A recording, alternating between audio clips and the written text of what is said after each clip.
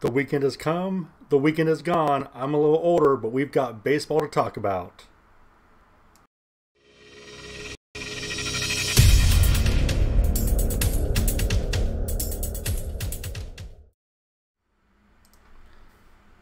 Hey guys, it's Josh, the 90 Know It All, coming to you today to talk about what happened over the weekend, give you guys some updates on things that are going on. Baseball is full blast at all levels. You got high school ball about to start here in the Northwest. I think down in Arizona, Texas, California, those areas, it's already up and running. Probably because the weather's a lot nicer down there. But baseball in the Northwest, we got that going on. Softball started, spring training games, lots of stuff going on. But before we jump into all of our weekend review, please take a moment, guys. Subscribe to the channel. It's free. It's easy. Just down below, click subscribe. Or at the end of this video, I'll have a little thing with my logo right up here. You just click on that, click subscribe. That way you know when videos come out. You get notified through an email, and you guys can stay up to date with what's going on. But let's jump into the weekend review. First of all, thank you to all you guys who gave me happy birthday wishes on Sunday. Sunday was my birthday. I took the day off, didn't write any articles, didn't do any videos, just kind of relaxed and actually had a pretty cool day. Got some birthday presents from my family as well as some birthday presents from myself. From my family, we got cards. What a surprise. And from myself, I got cards. Also, what a surprise. I'm actually torn on this one. I bought this one yesterday down at the card shop. I'm not going to say where I bought it because it's kind of my place. I get the retro cards I don't want anybody else to find out about. But I bought this box, brought it home, was like, yeah, I'm excited to open it. And then when I got home, I realized I'm almost more excited to hold on to it and not open it. So I'm in debating right now as to whether I'm going to open the retro cards. I mean, if you guys have watched the previous videos, you know I still have 3 other boxes of unopened retro cards. I got like an 88 Donruss, 90 Donruss, and I think a Fleer as well. So I've got a few different sets that I don't know if I want to open the packs. I almost like having the unopened box more than opening up, since I already have pretty much every card in those sets. I think having the unopened box of packs is more exciting for me, but there may come a day when I have an itch to open the box and just tear through all the cards, see what there is. You know, maybe I'll get lucky with this set. I'll get the Frank Thomas error card that doesn't have his name in it. I'm pretty sure it's this set that has it. You know, it's only a few $1,000 card. That's it. But I probably won't have it in there, so I'm not going to worry about it too much. But weekend was fun. Like I said, it was my birthday weekend. Just relaxed, had fun. Didn't do any baseball at all, and the reason for that is because this upcoming weekend is really the weekend that kicks it off full blast for me. Honestly, looking at my calendar, there's not really going to be a weekend off for me till maybe September, and even then, I've already got a 2-week vacation, not a full 2 weeks, but close to it, planned for being down in Arizona. I'm going to cover the Arizona Fall Classic, the junior and the senior event this year, and then my family will actually meet me down there. We'll do some stuff in the middle of the week, and then they'll hang out by the pool while I'm taking more photos of the game. So really, it's going to be busy from this upcoming weekend all the way through October. Doing fall ball up here, stuff is always going on. So yeah, I want to take my birthday weekend off, relax a little bit, give myself a little time to get some energy and get ready for the 2020 baseball, softball season. A lot of stuff going on. In fact, I've actually talked to a few individuals from different teams and leagues. The Cascade Collegiate League, I'll be photographing them again this year. Might even be doing a lot more this year than I did last year, which is really exciting for me. I'm excited to get a part of that. But guys, looking at the Major League level, we got stuff that was going on this weekend. The Astros played, and they started stealing signs already. Not signs from the ballpark, but signs from fans who brought signs in that didn't have cuss words, didn't have anything vulgar, just simply had an asterisk and stuff like that. That doesn't look good for the Astros. Let's be honest. It does not look good for them to be taking signs from the fans. Signs that aren't rude, aren't crude, aren't demeaning. They're just for fun. You got to do better than that, Astros. You've struck out I don't know how many times this offseason you can't go stealing signs from fans. It's just too easy. It makes yourself too easy of a target. It is what it is. But guys, we did have games. I want to kind of look at some of the recaps of what we got right now. My World Series pick to win it all, the Marlins. They are 3-0. They're just tearing up the Grapefruit League.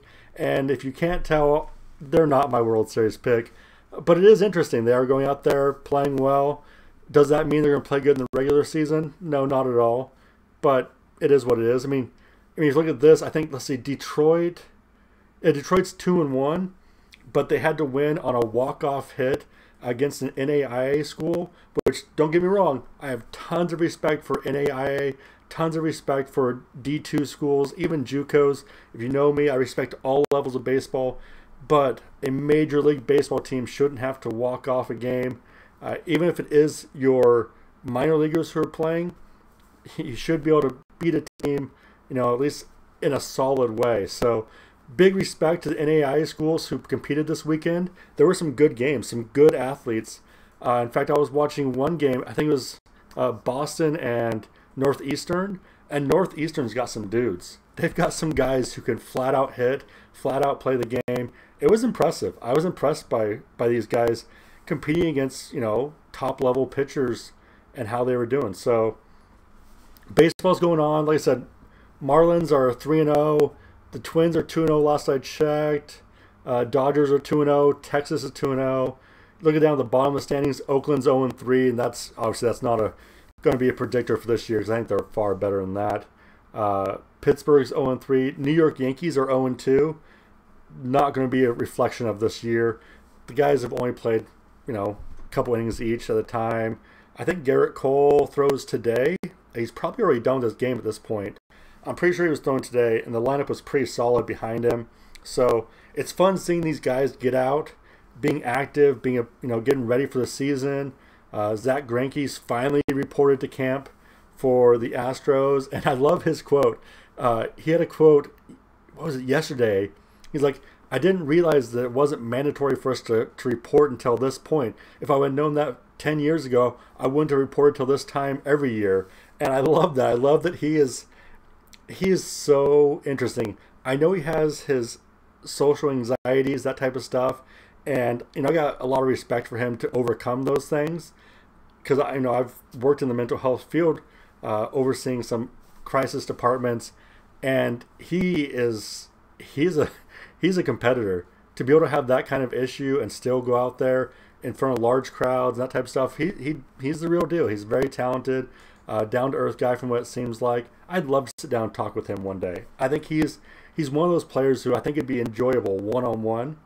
Trevor Bauer, another guy, I think it'd be so much fun to talk with him one-on-one with no cameras. Just let him go and let him talk. He'd be fun to talk about. So, nothing really big. It's spring training. Wins, losses don't mean anything. Home runs don't mean a whole lot. Strikeouts. I mean, right now pitchers could go into a game and throw 20 fastballs and no off-speed pitches because they're just trying to get the feel of the game again. So you really don't, buy into the spring training stuff. You do get some pitchers. You look at their speed, how fast they're throwing to start the off season or start the spring training area, just to see where they're at in their recovery or change of mechanics, that type of stuff. So a lot of fun stuff going on. I love it. It's fun to watch. I've been watching the highlights. I don't have MLB TV anymore because I decided that wasn't worth it since I can't even watch teams in my area that I'm blacked out from. So don't have that, but I still watch the recaps, and the recaps are fun. That's always cool. Once the season gets going, I know they have the free game of the day, so I'll catch those for sure. Turn those on, watch it. But I've really been loving ESPN Plus, and I didn't think I would. I'm not a big fan of ESPN lately. Last couple of years, really been down on it. But they have softball and college baseball, college softball, college baseball on their ESPN Plus. They have usually 1 or 2 games every day that I can go and watch, and I'm loving it. I love just turning that on. I can just turn on the game and go do what I'm doing around the house and just listen to the game. It's actually pretty good. It's not a bad deal. I have Disney Plus and Hulu and ESPN in a big package, so really just have it for the Disney Plus because Marvel Star Wars fan. But at the same time, I get a nice little perk being able to watch some softball and college baseball, and it's enjoyable. I like it. It's fun, and baseball is baseball. I don't care what level it is. But like I said, guys, this weekend is a big weekend for me. I'm going to be covering Lower Columbia College baseball. They'll be playing the community college from Spokane Falls. They'll be coming into town. I'll be actually there to start that game, and then I'll be driving over to Kelso, which is where I live. Longview and Kelso are pretty much the same city, for the start of the game for the Lower Columbia softball team. They're actually playing Shoreline softball team. So I'll be watching those games, photographing those games, going back to the baseball game. And then on Sunday, there's only 2 baseball games. It's once again Spokane versus Lower Columbia. So I'll be covering both those games. And out there, I'll probably do some video out there. Like I said, I've been having a lot of fun doing video and photography as always. Trying to get some more video in for the Baseball Northwest documentary I'm kind of creating. That one won't be very long. I'm guessing probably 10, maybe 15 minutes total. But I'm also doing that JUCO documentary, and I'm hoping that one gets to be about 25 minutes long. That's my goal, is to have that be about 25 minutes long. That'd be perfect in length. Might be longer if I get some more interviews, but we'll see. Still got a lot of work to do on that one, just beginning. And I am not a talented or experienced video maker, so still new to that. A lot of fun just experimenting, but I'm enjoying it. So guys, that's the weekend recap. Once again, we got baseball at all levels. Softball's going crazy. My summer truly kicks off this weekend of just nonstop, every weekend covering games from high school, college, summer college leagues. Probably do a few minor league games this year. Didn't do any last year, but yeah, we'll see what we can do. But guys, I'm Josh, the 980 Know-It-All. Thanks for checking out the video. Don't forget to subscribe, and guys, catch you later.